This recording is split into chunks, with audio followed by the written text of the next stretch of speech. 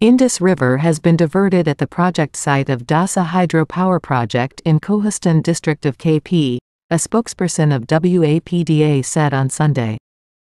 The construction work has been initiated on temporary dam after diversion of the river, Water and Power Development Authority, Wapda, stated. The work on the main dam of hydropower project will begin after completion of the temporary dam, according to the spokesperson. Wapda has stated that the second under-construction diversion tunnel will be completed by the mid of April this year. During the high-flow season, the water of Indus River will pass through both diversion tunnels, spokesperson said.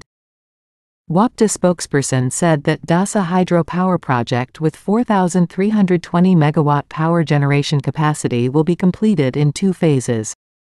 The power generation from the first stage is scheduled by 2026.